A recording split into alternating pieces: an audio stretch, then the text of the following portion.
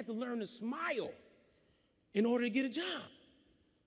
Had to straighten up the way I walk. Because, I've been cool. You guys just met me last night. I'm really a cool dude. I'm really cool. This is how I used to walk in the days. Real cool. You guys might even catch me strolling around here like this. Like somebody shot me in the leg. I've never been shot. But I couldn't walk into corporate America like that. Had to straighten up the way I walk. So I went back to my study because the first job I got was in Beverly Hills. 5-star restaurant, multimillionaires, celebrities coming in there. So I had to diffuse the prison stigma. I had to make that felony jacket disappear. So now I had to get my corporate swagger on and learn how. It took me a good long time to get that straight walk down. See? How am I doing? The first investment I made was getting my grill fixed. $2,600. I got about maybe $5,000 in my mouth now. Yeah. I couldn't go in the corporate world with my grill jacked up. Clean shave my face. Learn to smile.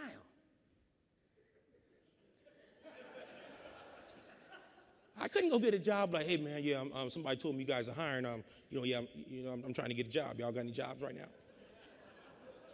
I had to go in and say, good morning, sir. How are you? My name is Chef Jeff Henderson. I hear there's many great opportunities here. If you give me an opportunity, I'll prove to you I'm capable and I'm worthy of this job. I talked to him about my felony on my record. I said, when I was a young guy, I made a lot of poor choices. But from those poor choices, I'm a better person today. Instead of a 90-day probation, sir, give me a 30-day probation. Let me show you what I can do. I had to build a brand. I had to transform myself from that to this. The eyewear had to change. I got about 15 pair of eyewear. I couldn't go in there with the cool glasses on like I had on last night. I had to put my studious corporate glasses on when I went in there. I just didn't go in and asking for a job. I did my homework like I did when I was a paper boy. Studied my customer. When I was a drug dealer, studied my customers. When I was in prison, I studied my customers. How do you think I walked into the Bellagio, Caesar's Palace, Ritz-Carlton, Hotel Bel Air? I just didn't walk in there as a homeboy and get a job. I did what you call a recon mission. I would study and stake out these properties before I went in. I would jam up workers coming out the back and say, hey, how you doing? My name is Jeff. I'm thinking about applying here for a job. Who's a jefe? Who's a big boss? Who's the executive chef? So they would give me information on them. I would Google them. I would research. I would ask questions. Find out his style, his temperament. What type of cuisine does he cook? Where do he go to school at? Then I would go have dinner. When I couldn't afford a 4, 5, 6 course tasting, I would just buy a salad. Waiters hated me because I couldn't afford a tip. I'm right out of prison. So then I began to study the menu. So then and jam up the hostess for the hotel politics. So I knew everything about this operation. I studied the strengths of the operation. I studied the weaknesses of the operation. So I knew when I got the question asked, how could I contribute to the success of this organization? Well, I knew the weaknesses was in leadership, team work, consistency and quality of food, and training. Well, I'm a great trainer. I have an eye for talent. I'm known in this industry from turning talent into high-performance teams. That's what I do. I'm a motivator. So I take the guys in the workforce who nobody wants to deal with, and I tell them, you know what? You're smart, and you have potential. Just like the Wall Street boy told me I had. No one's ever told him that. And I begin to give them ownership in their workspace. They came to work earlier. They stayed later. They worked quicker and faster than everyone else, which impacted the bottom line, which made the restaurant do well. That was a gift that I had. So I began to shape my brand and re-image myself and try to overcome. And we call it, we call people nosy when they're listening to other people's business and conversations. Well, on the streets, we call it ear hustling. Ear hustling is when you're tuning in to somebody. And I would tune in because I was trying to improve my vocabulary. So I had to understand the conversations and things that I had to be able to do in order to get in. So I didn't know anything about golf, and, I didn't know much about, what was going on in the political scene at the time. So, I had to figure these things out. So what it boiled down to at the end of the day, before we wrap this up, is the gift. Discovering your gift. Now, I love golf. A lot of us are passionate. We say, this person's very passionate about what he does. I love golf. And I'm passionate about golf, but I suck at golf. I suck. I cannot play. So distinguishing your passions from your gift. So I stopped following my passions and following my gift. And when you know what your gift is, this is how you distinguish the gift from passion. This is how you distinguish what you were born to do versus what you like to do. Whatever that you do with the least amount of effort at a very high level is a gift. Cooking was a gift.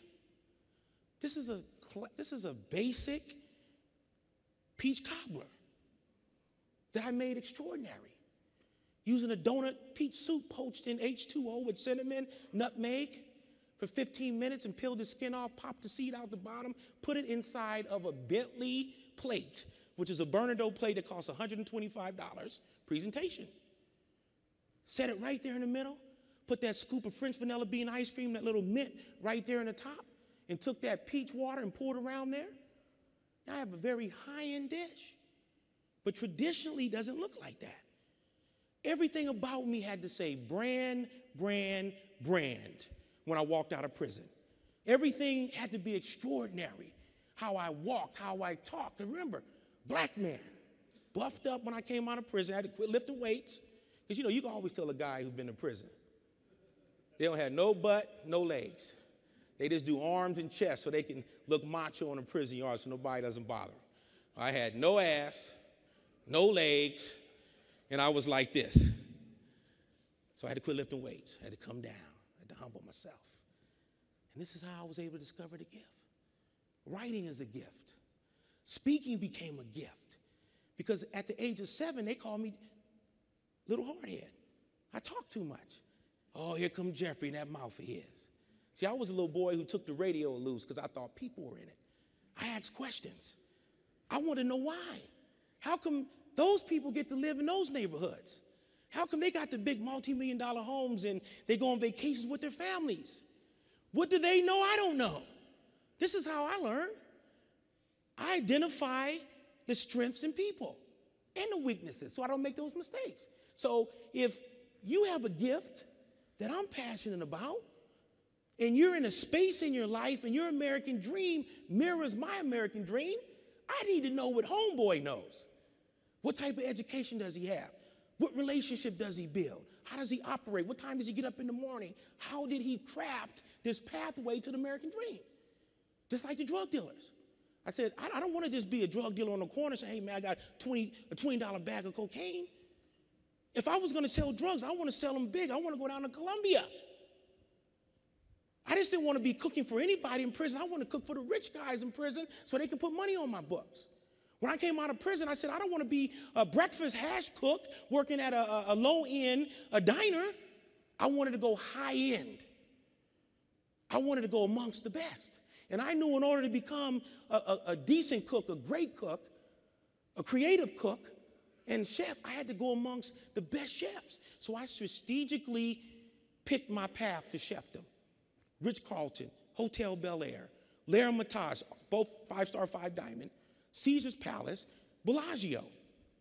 Now, when I came here in the year 2000, I just didn't come to Vegas to get a job. They said, it ain't gonna happen, Jeff. Felon, no culinary school, you're not getting in. Came to Vegas in the year 2000. Everybody in this town turned me down for a job, except Caesar's Palace. They had a homeboy who was the head man, Italian, from the Bronx. Hair slicked back, big buff guy. I didn't intimidate him because I had my corporate look, right? So first thing he asked, I said, Henderson, yes, sir. He says, you ever kill anybody? I said, no, sir. Can you cook? I said, yes, sir. So I prepared for him 6 courses in 60 minutes. They hired me on the spot, and within 3 months, I became the first African-American chef de cuisine, which is equal to executive chef of a restaurant at Caesars. See, I used to say the first African-American, I say the first convicted felon, the first homeboy. But I came here for the Bellagio. The Bellagio, the Big B, the Bentley of them all. That's where I wanted to work because all the famous chefs work there. Bentley's parked out front, a high-end clientele, because I knew if I got a job at the Bellagio, I could learn great service, better customer skills, management, how to really understand and impact the bottom line with the P&Ls, and be around the right people in the right places. It took me 3.5 years in this town before I was able to penetrate the Bellagio and had to change my walk 3 times to get into the Bellagio. And once I got in the Bellagio, 4 months later, I was named the first convicted felon executive chef in the history of the Bellagio. Yeah. Thank you. God bless you. Thank you. Wow. Thank you. Thank you. Wow. Thank you. Thank you. Thank you.